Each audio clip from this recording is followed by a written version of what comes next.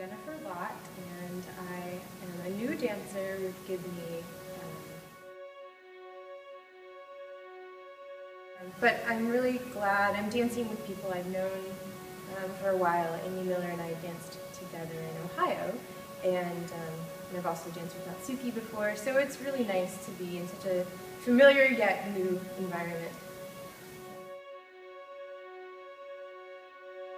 I'm really excited about all of the collaboration. I love that Gina works so collaboratively, and so I'm looking forward to seeing the lights and the design all come together and the costumes. I'm also really excited about the score.